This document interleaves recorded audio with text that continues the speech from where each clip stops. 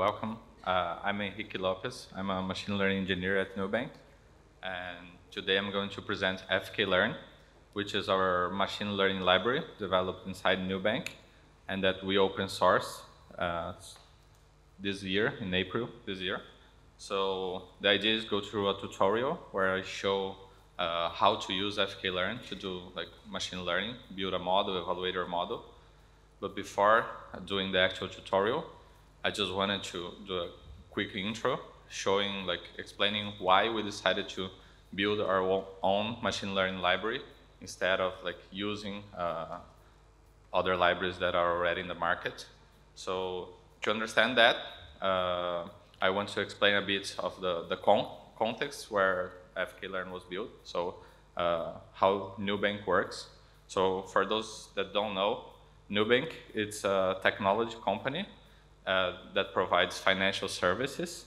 It started in Brazil 6 years ago with a credit card and 0 customers. And now we have more than 10 million customers. We have multiple financial products like credit card, savings account, personal loans. And we are also expanding to other countries. So we have announced that we will have a product in Argentina and Mexico too. So the company is growing very fast, but at the same time, behind this very fast growth, Nubank has a very data-driven mindset. So we invest a lot on data infrastructure to guarantee that data scientists and business analysts and everyone that needs to use data to their daily jobs has all the tools and all the data they need to guarantee that they can take the best decision.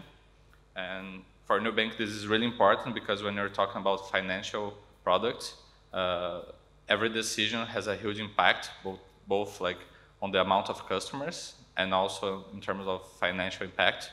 So we need to guarantee that we do the best decisions. So in this context, we had 2 big challenges to face with our machine learning library. The first one is the scalability.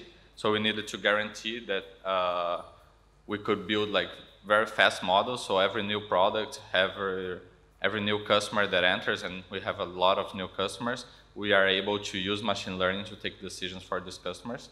So we had a huge need for a library that allowed us to deploy new models, new versions very fast. But at the same time, we needed to guarantee that the models that we were putting in prod, we were confident that they will work very well. So we needed a library that provided us an extensive set of validations where we were confident that a new model that we put in prod, we have no blind spots and we have checked for all the necessary validations before deciding to take decisions with this model. So we had these 2 big challenges, and from that we decided that the main pillars of the library would be the first pillar is models as functions. So we decided to go for a functional approach, and the reason for that is basically to make use of all the advantages of functional programming, so immutability, pure functions, higher level functions, which guarantees us way more trustability when we put a model in prod. We know that because it's a pure function, the results are always the same. And also it's very easy to put models in prod because you basically have a function that you need to pass to your service, and all it needs to do is get data and pass through this function and everything's solved. The second thing is, as I said, we needed to have good validation. So we built a library that you can build a very extensible and complex set of validations for your model, and it's very easy to validate that. And at the same time, it needs to be very customizable because we have very different sets of problems. So we work with credit models, but we also have NLP models for customer service. So we have very different contexts, and each context has a very different way of validating models. So we needed a library that was very customizable in that sense. And finally, of course, we needed something that scaled really fast and that we could go from a research or a Jupyter notebook very fast into production. So once the model is fully validated, we needed to launch very fast and create new versions very fast. So these were the pillars that FKLearn was built in. And then came the decision of like actually open sourcing it. And the reason why we thought it made sense to open source FKLearn is because like given that it has both scalability and very complex validation and very customizable validation, we felt like it would be useful both for production scenarios but also for research. So it kind of fitted very well to different types of data science work. So we felt we could contribute a lot to the community by open source it and showing the world how to use FKLearn. And that's also the reason why we are here, to show a bit how and what are the advantages of using FKLearn. Okay. So for this tutorial, I will show all the code here, but if you want to follow via your notebook, you can go to the GitHub, FKLearn GitHub. As it's an open source project, you can go there. You can clone the project to your machine, install it, and on the folder FKLearn doc source examples, you'll find 2 notebooks. One is the FKLearn overview dataset generation, which will generate the dataset that we will use as a mock for our example here. And the other one is the FKLearn overview itself, which is the one that I'll go through in detail. I'll give some time for the guys that are interested in actually cloning the repo, and then I will start. While I'll give that time for you guys, I want to explain very quickly what is this data set that I will be generating. So basically, the idea is to mock a problem that we have at Nubank, so you can feel a bit how we use the FKLearn to solve problems at Nubank. And here, what I will try to predict is how much a customer will spend on their credit card in the next 2 months. So I created some like mock features. I simulated some data of like the past spend of the customer, the cell phone type of this customer has, some bureau scores, so external sources of data, and I mocked all of this and I created a complex function that encodes all this as a target. So that's the data set that we'll be working on creating our model. Okay. So now I'll go to the notebook.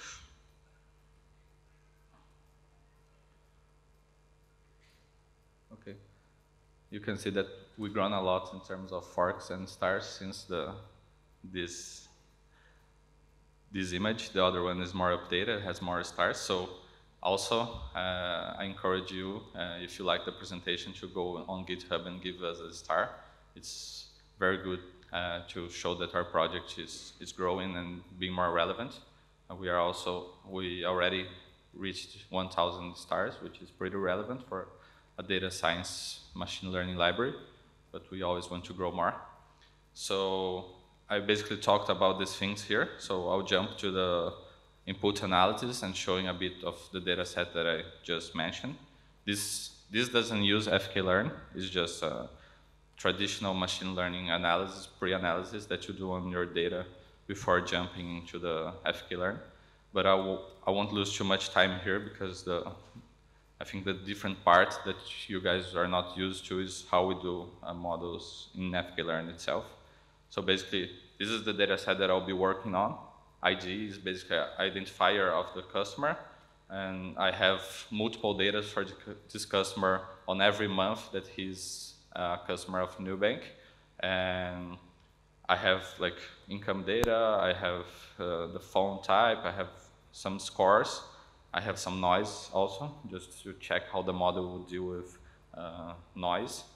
And I have how much he spends. And in the end, what I want to predict is the average spend of this customer in the next 2 months. Okay. So if I take a look at the features, like nothing very relevant here.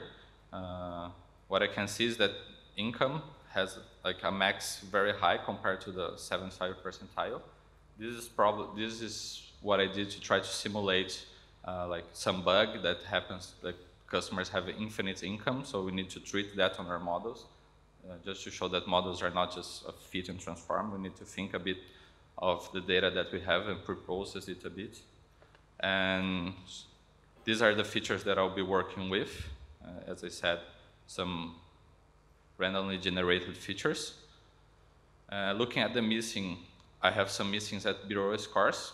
The idea of having missings here is to simulate a problem that you have when communicating with external data sources. Sometimes they might not have this customer on their base, or it's just a problem with like HTTP request or something like that. So you can have lack of data for these cases. So I'm trying to simulate that here. And the features, as I said, are like normal distributions, other types of distributions. And in the end, I combine them to create a spend formula here. And I use this monthly spend, like the next 2 months spends as a target for my model. Okay. Plotting here the amount of customers. So the amount, my base is growing very fast. This is interesting because on real life problems, you always have the temporal challenge of understanding how things are changing over time. And we will also show how we can validate this type of problems or these types of behaviors with FKLearn with ease. Quickly showing the distribution here of the features, won't lose much time here. The targets, just a sanity check if we don't have missing at the targets. We only have missing at the last 2 months, and that's because we are censored in the sense that we don't know how much these customers will spend on the next 2 months because these 2 months didn't happen yet. So we can't use these 2 months to train our model. We can only train until that point. And as you can see, the average spend is dropping over time. We can also try to understand how this will affect the model performance later.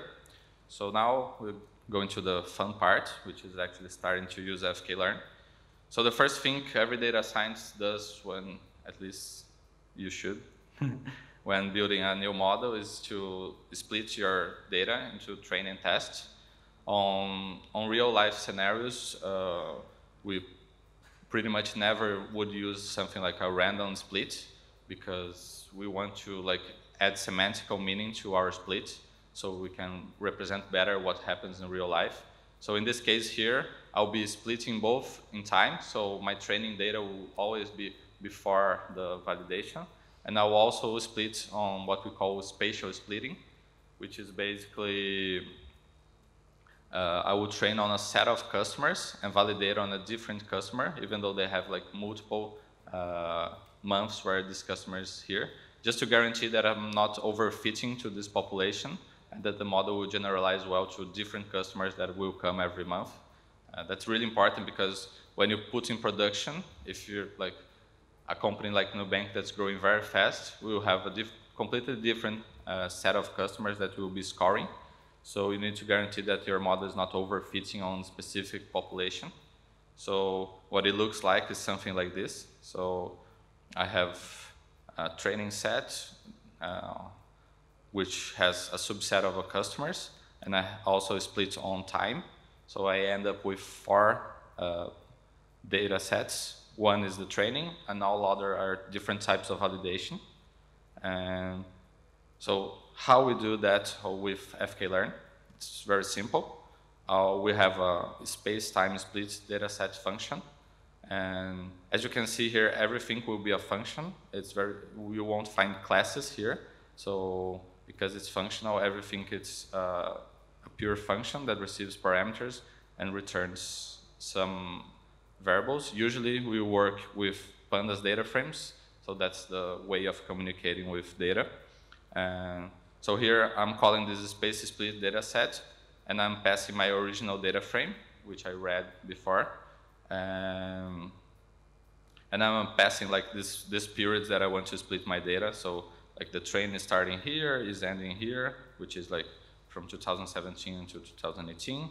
I have some period for validation until October, and that's basically it. So I'm calling this function, and it returning me 4 data sets, as I'm showing here. Okay? Now we want to train our model. So that's the first step we will engage on, is like training the model.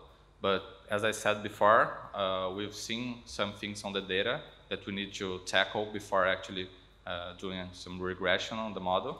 So in this case here, you probably want to cap the feature, like the income feature. You saw that's a very strange value on some cases. So you probably want to cap to avoid the effect of outliers on your model. You also want to encode the categorical feature, so we have some phone data, and you want to create categories from that. You have some missing data for the bureau score, so you want to do some strategy for missing or not, depending on the model that you're building. And you want to finally train your model. So how this works on FKLearn? So it's something similar to what you would do on sklearn fit transform, but in a functional way, which guarantees that like the function that you return is pure. If you ever worked with sklearn, you might find yourself like declaring a model, fitting it, transforming, then you fit again, and you don't know like what result to expect from this transform because the class has been changed a lot of times, and you have what we call a state. So the order that you run your notebook influences the result of your model transform. That's what we want to avoid with FKLearn, because if you train a model and it depends on the state of the notebook, it's very hard to put that model in production because you have to guarantee that the state of the function is correct.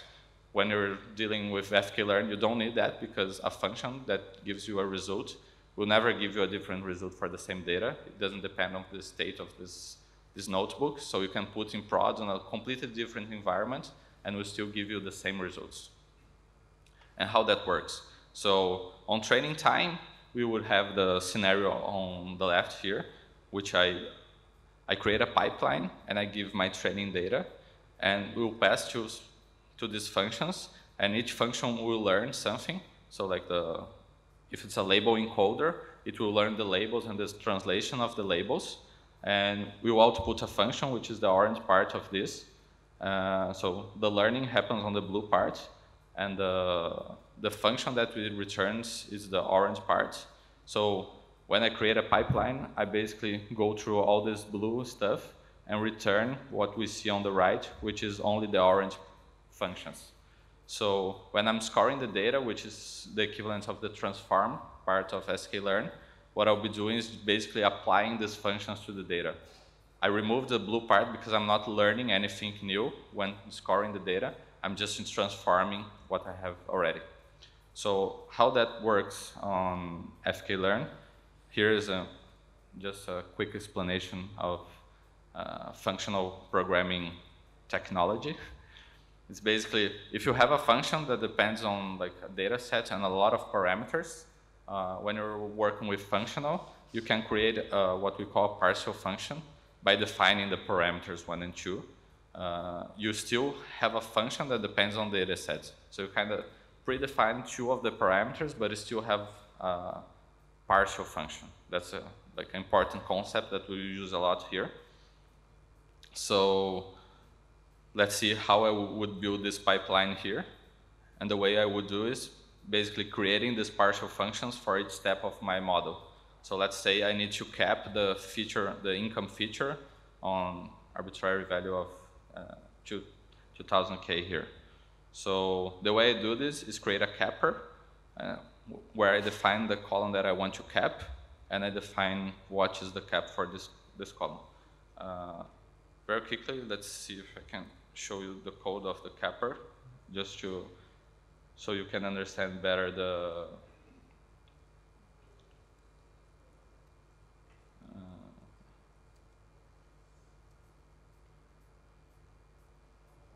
let me see where is transformation. Okay. So if you look at the code of the capper and compare to what I have here, I defined the value of columns to cap and pre-computed caps, but I didn't define the data frame that this will be applied on. So here I have like a parameter that I didn't define yet. So this is a partial function. So here The color of the code is not. Okay. Yeah, I need to increase the size here.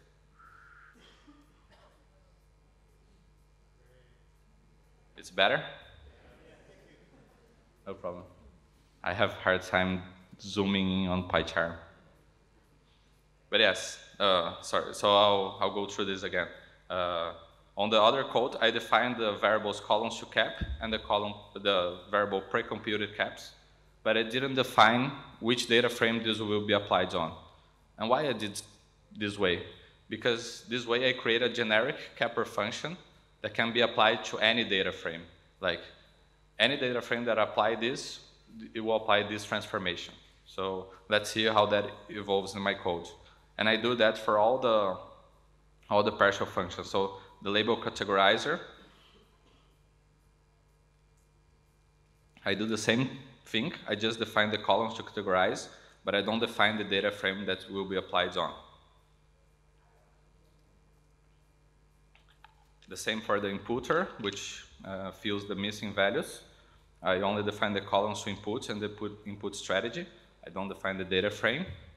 And finally, the LGBM regression learner. So here I'm using a LightGBM model. I don't define the data frame that this will be applied on.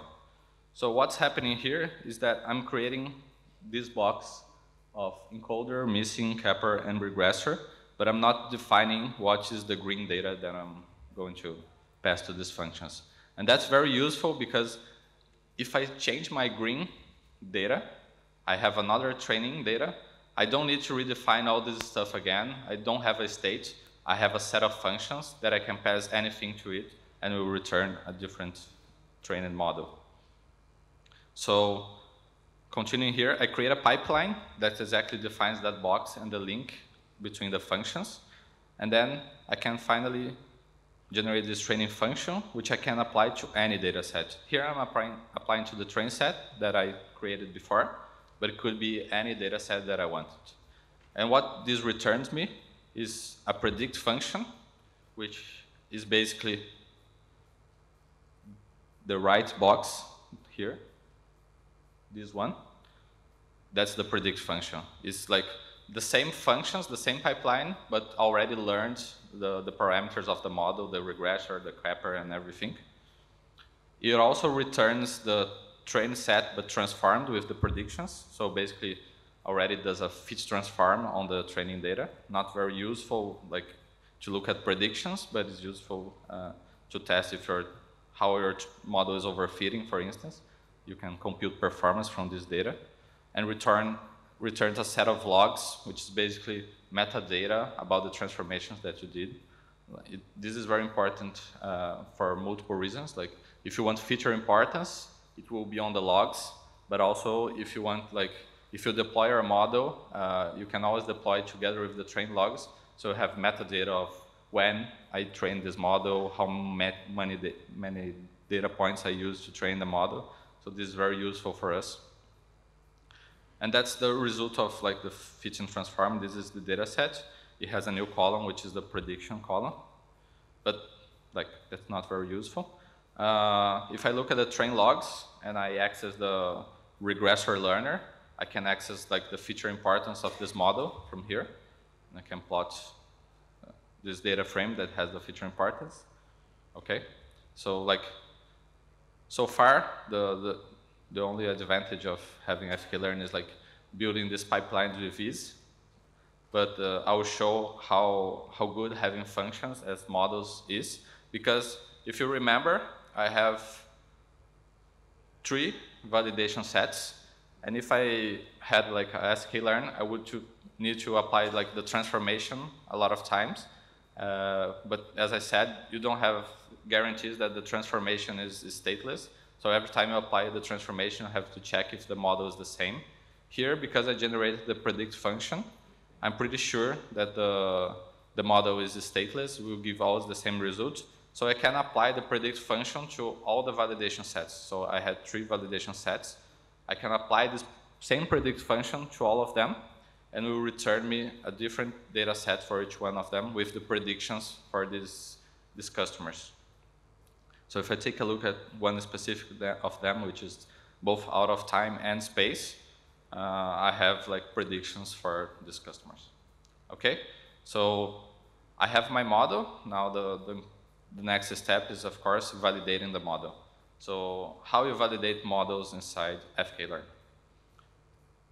And the cool thing is, if you think about like what probably you want to validate as a first validation step, it's a regression model, so you probably want to look at R squared and maybe some like Spearman correlation, something like that.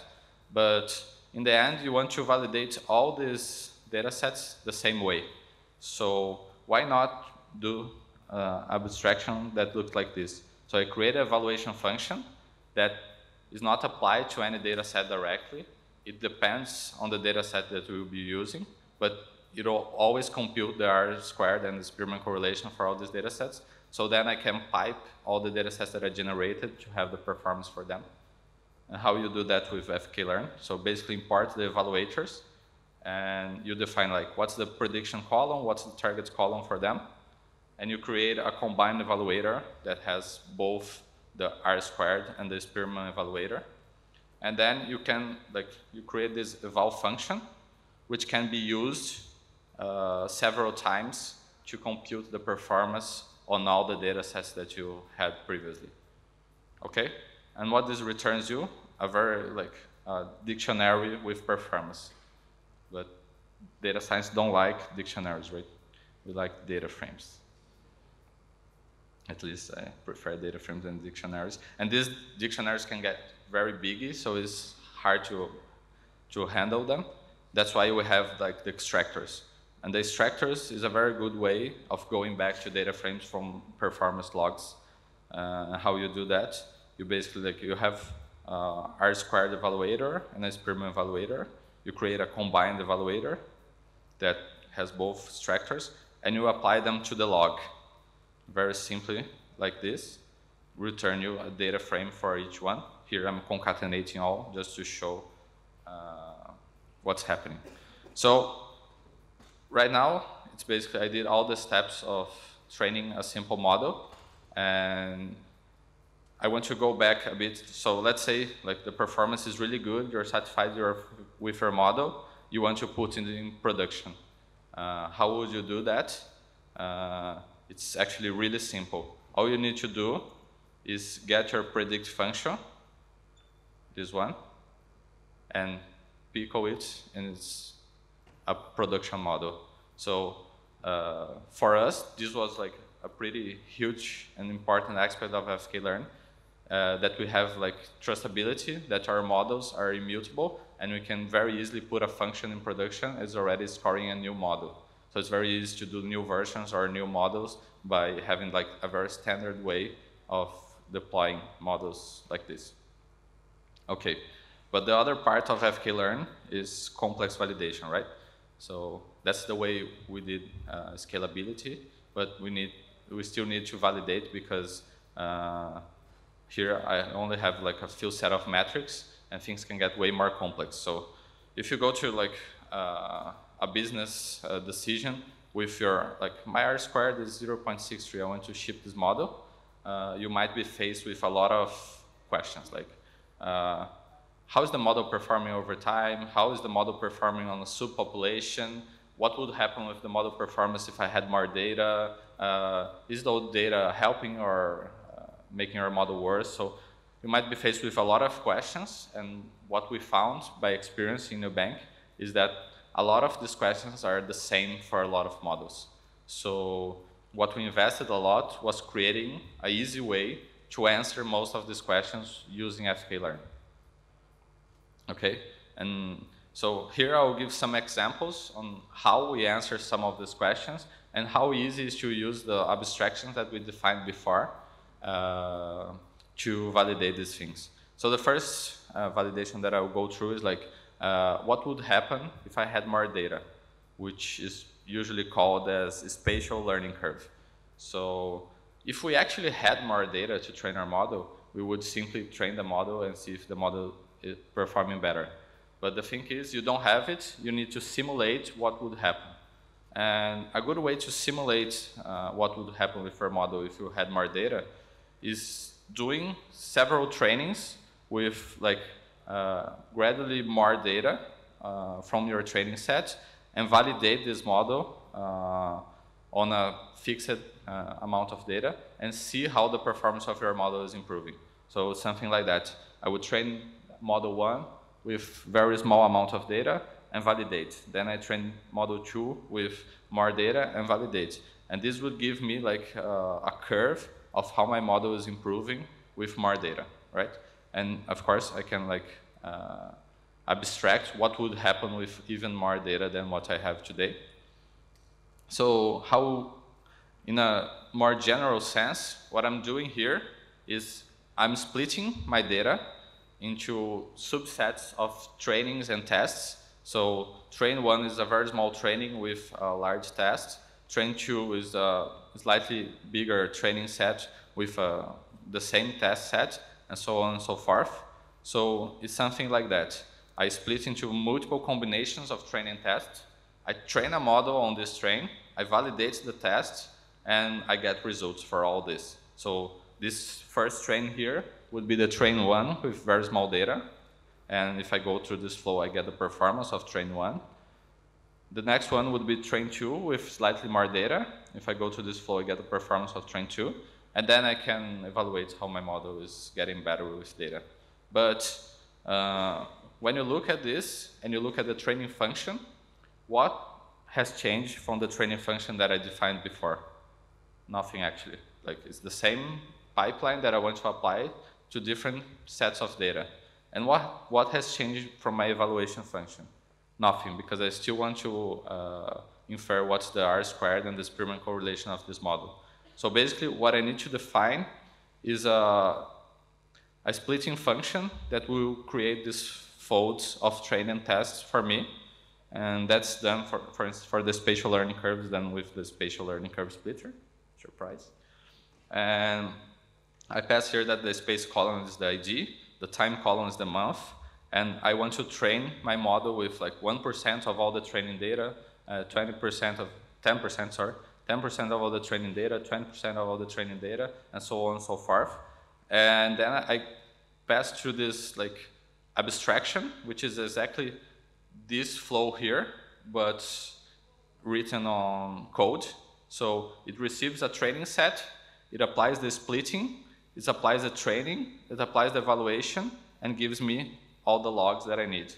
So after doing this validator, what I get is like a huge log of all the trainings and all the validations that I have from this process. And as I said, like the extraction is still the same because I still want to get the R² and the Spearman correlation out of this model. So if I extract that using the same extractor that I defined before, I get a data frame that looks like this. So I have the metrics, R² and Spearman, and I have like the train size and what's the percentage of this is of the total is this training. So I have like different percentages and different metrics for each percentage. So I can very easily plot something that looks like this. So the R² performance given the amount of data that I'm using for training. And here's like the first example of how FKLearn functions are useful for you to like reuse the same functions that you defined before. So you don't need to worry if your validation is actually running the same model that you had on the first step, because you are using the same function and it's pure, so you always will the same results.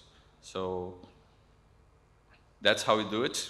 I'll go to one more example.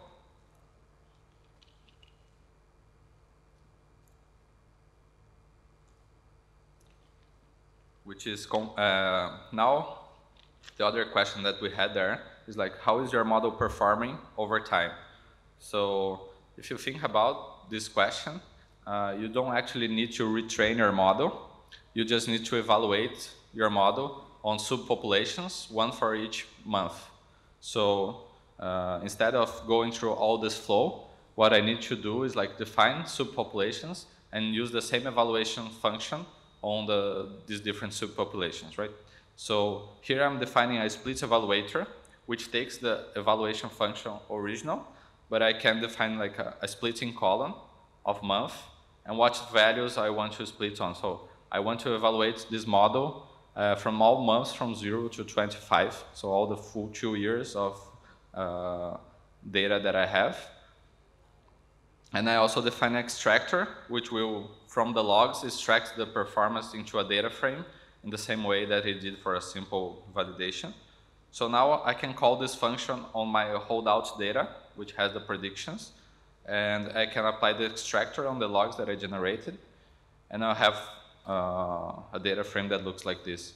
So for each month, it computes me the performance of the model. In the beginning, it should be really noisy because you don't have many customers on the first months, and it should stabilize later, or the performance might get worse depending if your model is like losing performance over time. So let's see in a chart how it's looking here. So it seems like your model is not getting worse. It's like has some noise in the beginning because of a few customers, but it's kind of stable over the same values. So what I'm showing here is that it's very easy to go from your evaluation, a simple evaluation, to a more complex one that computes the evaluation on different sets of people. And on complex contexts, you might have like very different subsets and complex subsets. So in this scenario, we might want to evaluate like how the performance is different from iPhone users and Android users. Because I have this feature, it's very easy to create an evaluator on top of that, and I can combine evaluators. So I could have like Android versus iPhone, but I could also have Android versus iPhone by month, by something else. So it's very easy to create complex trees of validation, okay? And then my final example here is like, what if I want to combine both? So what if I want to check the impact of having more data on a monthly basis? So now I want to combine my spatial learning curve with the monthly performance evaluator. Here, as I said before, you already have your training function. You already have your evaluator function that you just created above. You already have your split function that does your folds given your original data. So your task is as simple as calling the parallel validator again, but instead of using the normal evaluator, you pass the monthly evaluator function. So you didn't create any new code, and you're doing a very different evaluation and comparison. And there's a huge value on that because you lose very little time to check different subsets, different validations, different assumptions. And you can guarantee that your model has very small blind spots or no blind spots. So when I create this parallel validator, I already receive a log with the validation. And if I use the same extractor that I had before, I already have a data frame here. So let's take a look of what this data frame is showing me. So it has the R squared as Spearman, as we are now used to. It has like the month, which it's evaluating. So I'm evaluating the month 15, the month 16, the month 17. But it also has the percentage of the training data that was used for this month. So as you can see, I have the month 15 2 times here, or 3 times or more.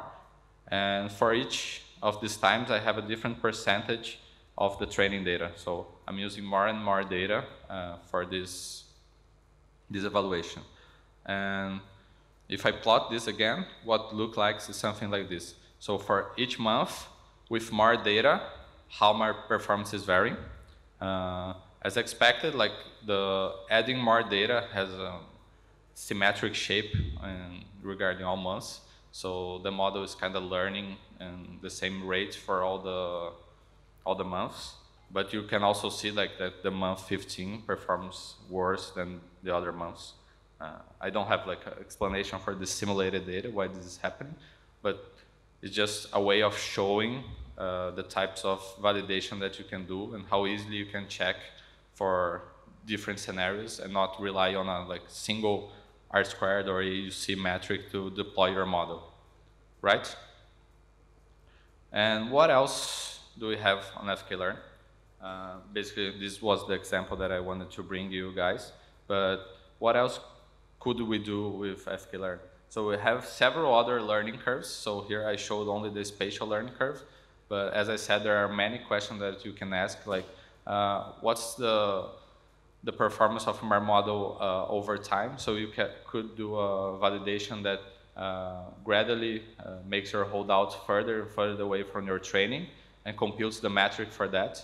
So you could answer like if your portfolio of your data is changing a lot, you would see a drop in performance on your holdout. There's several other learning curves that we could use, and we have all of them implemented here. We have other algorithms, so let's say you want to do XGBoost or linear regression or other types of models, we have all of them there. And we have other interfaces for common data science tasks. For instance, let's say you want to do a feature selection. If you think about feature selection, it's not much difference from a learning curve. So basically, the training function would be the same as the training function before, but every iteration you take a feature away from your model. The evaluation would be the same because you want to evaluate the same metric when you remove features from your model. And the extractor would be the same. So calling a feature selection would be a feature selection algorithm would be as simple as calling like a parallel validator, and will give you all the results for all the subsets of features that you want to select. And parameter tuning is the same. Like basically you're doing several training steps and validation, but changing your parameters from your model. So all of that comes very easy once you define like your training function or evaluation function. That's the value of FKLearn. And if you want to learn more about FKLearn, we have blog posts about how was the process of building FKLearn. We have actually 2 blog posts. One is like the introduction to FKLearn, and the second one is a more in-depth blog post about how to validate models and how we build all these things that I showed you here. And we also have documentation for all the functions that we have on FKLearn. And I think that's it. So now I can open to questions. So if you have questions about the library or Nubank or anything, I just wanted to make a quick note that we have some people from Nubank here, if you want to raise your hands. So after the presentation, we will be at the meetings and the other presentations, and tomorrow and Sunday as well. So if you have any questions that you want to do about FKLearn, Nubank, or anything that we could answer, we will be around. So please ask us. And tomorrow we will have also a stand, so it's easier to find us tomorrow. But feel free to ask anything. Thanks.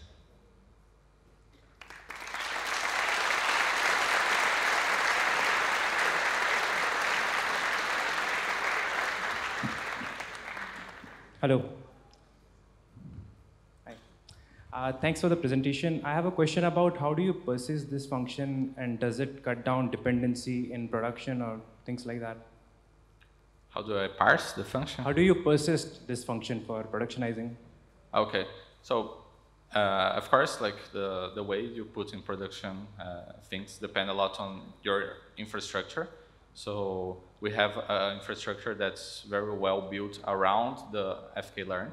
So for us, putting a model in production is as simple as serializing this FKLearn predict function, as I said, and just unserializing it on the production environment.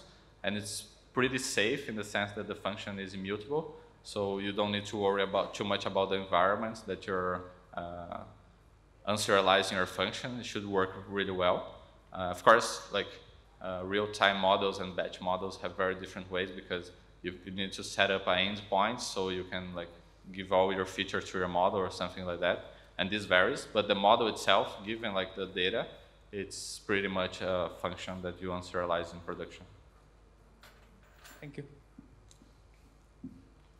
Hi, nice presentation. So my question is, so what is the backend of FKLearn? I mean, so I'm wondering, does it call scikit-learn API or? Yes, basically, we didn't re-implement all the algorithms like logistic regression, random forest, or anything. We use like the most traditional libraries. So behind FKLearn, we have sklearn, we have XGBoost, we have LightGBM, all the implementation, the most common implementations of these algorithms. We basically do a wrapper on top of that, so it's functional, and we guarantee that you can't like actually change the model class, for instance. So I can show you very quickly one file.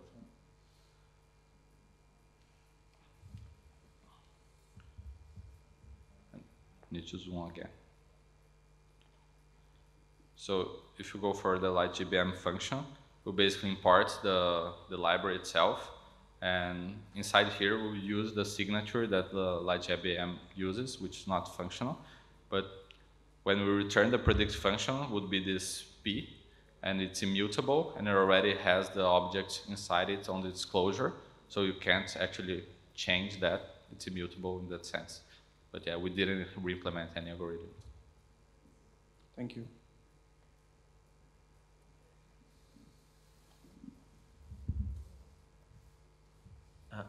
Maybe I missed it, but in this library, do you have the capability to work with neural networks? Not yet. So that's one of the main things that we want to understand, how we would add neural networks or any other libraries that already has these functionalities to FKLearn. Like the reason that we open sourced is both that we want to share like the work we did with the community, but we are really open to contributions and people like trying to understand how we could improve the library by adding new functionalities in this environment. So no, we don't have anything for neural nets yet.